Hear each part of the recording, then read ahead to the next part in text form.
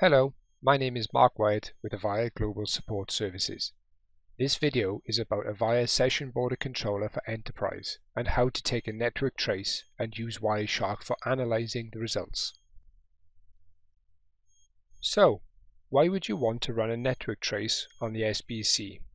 Well, the answer is for many reasons, such as checking the SIP signaling between a service provider and the SBCE external interface, or between the SBCE and Avaya equipment such as Session Manager. You may also need to check why the audio on a call is not working correctly, if for example you have one-way audio.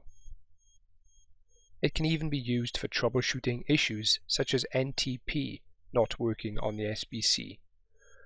Once you have the network trace, you can then use Wireshark to perform analysis on the SIP call flow and also on audio streams as required. There are some important considerations before tracing on the SBCE. If you are using encrypted TLS for SIP calls, you will not be able to see the SIP call flow in Wireshark. In such a scenario, you can use Trace SBCE on the SBCE command line to analyze the SIP call flow instead. Also, when tracing SIP calls and RTP streams on a busy system, the generated Wireshark file can get big very quickly. It may be necessary to use some filters on the trace or perform tracing when the system is quieter. The first and easiest way to perform a network trace on the SBCE is to use the Web Console Packet Capture feature. Once logged into the Web Console, click on Device-Specific Settings, then click on Troubleshooting, and finally click on Trace as shown to open the Packet Capture screen. Once you have opened the Packet Capture screen, make sure to select the relevant device that you want to perform the network trace on from the list of devices. Notice there is a limit of 10,000 packets via the Web Packet Capture feature, so it's often not suitable for tracing very busy systems, especially if tracing audio issues. Now you are ready to configure relevant parameters according to what you want to trace. In this example, I will show you how to trace a SIP call on TCP port 5060 across all interfaces. So the only thing that we need to change from default is the protocol to TCP, and under local address we will add the port of 5060. This will now trace any packets on TCP port 5060. We will leave the default maximum number of packets to capture as 10,000. Now I'm going to start the trace and make a call from the trunk provider through the SBCE to my 1X communicator. Notice I give the file name a PCAP extension so it can be opened in Wireshark. So I click Start Capture and I'll bring my 1X communicator to the forefront. Now I'm going to place a call through my trunk provider. The call comes in on my 1X. Whilst my trace is still capturing in the background, I will answer the call. And now you should hear my voice on this call. I will then hang up the call, and as soon as I've done that, I'm going to stop the capture. Now hopefully that trace will contain all of the SIP traffic on port 5060 over TCP. Now we have our SIP traffic trace saved on the SBCE. We can view it by clicking on the Captures tab and clicking the trace we just took. We can open this file directly into Wireshark for analysis as it's in the standard PCAP format. You can now see the trace within Wireshark showing all the packets captured on TCP port 5060. Now, unless you are experienced in using Wireshark to manually go through a trace, this can be quite daunting and difficult. There is, however, an easy way to read the trace in Wireshark using the VoIP Call Analysis feature. This can be done by clicking on Telephony in the menu and clicking VoIP Calls as shown. Once you click on VoIP Calls, Wireshark goes through the trace and lists the VoIP calls it finds as shown on the screen. In this case, although I made only one call from my trunk provider to my 1X communicator, it shows as two separate calls. This is because the SBCE has two separate call legs, one on the external interface, which is typically the B1, and the other call leg on the internal interface, which is typically the A1. We can now display the call or calls as a ladder diagram by selecting the relevant calls using the Control key and clicking each call. Once the relevant calls are highlighted, you can click Flow to open the ladder diagram and then expand it to view the full call flow. Now you have the ladder diagram loaded, you can check through the call flow for any problems in the SIP signaling, such as a drop packet, an error response or a timeout, etc. In the displayed call flow, you will see the call originating from the trunk provider IP on the far left ending in 119, which then hits the B1 interface IP ending in .32. As you will see, it's highlighted in green, meaning all the messages in green have the same call ID. Then you will notice the other call leg from the A1 interface, IP ending in .28, to the session manager, IP ending in .132, which is highlighted in orange. This is a different call ID to that shown in green, even though it's part of the same call. To drill down further on a particular SIP packet, simply click on it in the ladder diagram. Wireshark then automatically displays that packet in the main trace window in the background, which you can then switch to view in more detail. You can then expand the relevant sections and view the complete SIP packet and headers, and even drill down to the SDP as shown.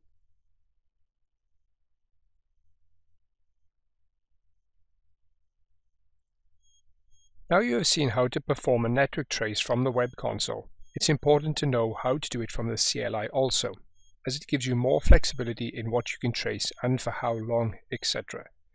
First, you need to log into the SBC using the IPCS account, remembering to use port 222.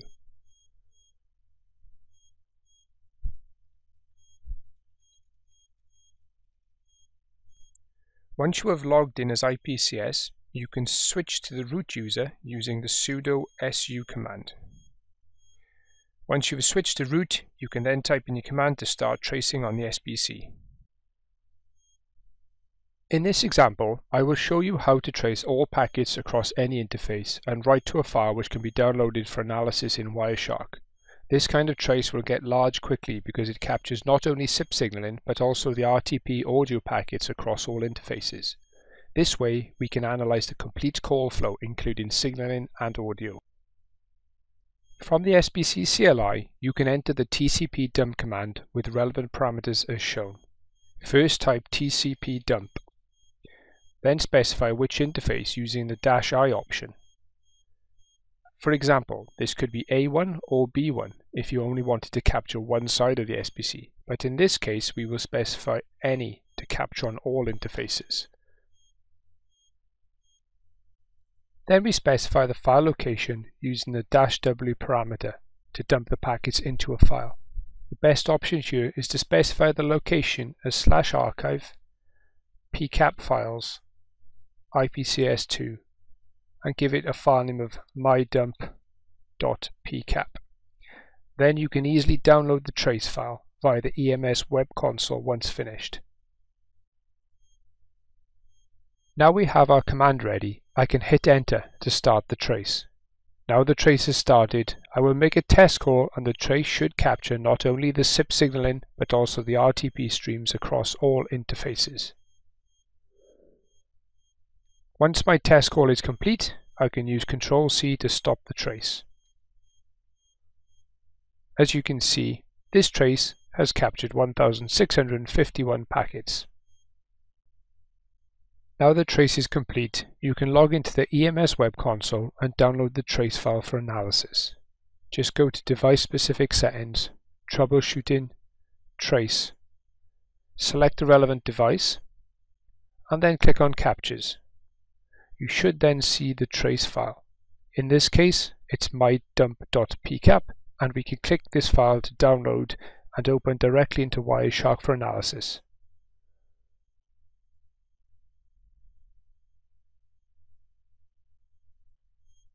Now we have the trace open in Wireshark. We can again use the VoIP analysis tool to analyze not only the SIP signaling but also the RTP streams. Click Telephony, then VoIP calls from the menu. This then brings up the VoIP calls found in the trace. Again, you can highlight the relevant calls using the Control key and clicking on each call. Once you have highlighted the relevant calls, you can analyze the SIP call flow as previously shown using the flow button. This then opens the ladder diagram and you can go through the SIP signaling. But also note in this ladder diagram, it also indicates the RTP streams. It shows the direction of flow of RTP from the relevant IP addresses to and from both interfaces of the SBC.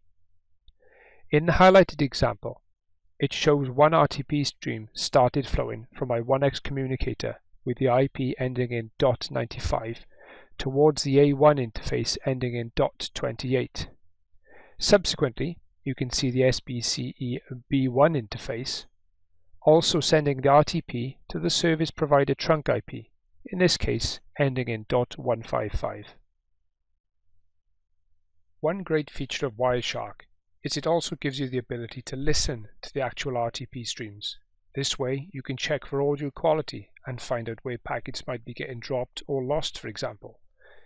In order to see the RTP profiles and to be able to listen to them, you can go back to the VoIP calls list.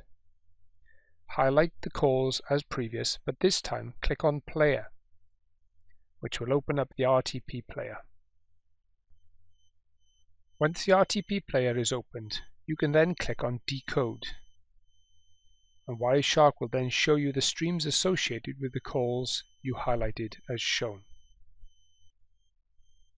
Now you can see a graphical representation of the RTP streams, which in itself is useful to see if RTP is actually flowing. Notice in this call you will see 6 different RTP streams for one single call. But why 6? Well, firstly remember the SBC itself has 2 call legs as previously mentioned, one on the B1 interface to the trunk provider and the other on the A1 interface to the internal network.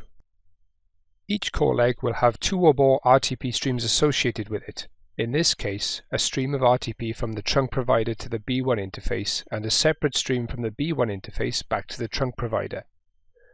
The same goes for the A1 interface with an addition. Firstly, there is an RTP stream from the A1 interface to the media processor that is used by the CM that the 1x communicator is connected to for its features. In return, there is an RTP stream from the media processor back to the A1 interface. This stream is used during initial call setup, and you will see the ringing sound in the RTP stream from the MedPro to the A1 interface, and also then from the B1 interface to the trunk provider. Once the call is answered, notice the change of RTP because the RTP is shuffled from the MedPro to the endpoint. In this case, it's 1x communicator, so you will see RTP streams from A1 to 1x communicator, and also from 1x communicator to the A1 interface. Notice you can play back RTP streams by selecting them and clicking the play button. You can then listen for any audio issues and determine which RTP stream is the likely source of any problems. In the example shown, I have selected the RTP streams from the B1 interface to the trunk and from the trunk to the B1. And hitting play, you can then listen to the RTP streams.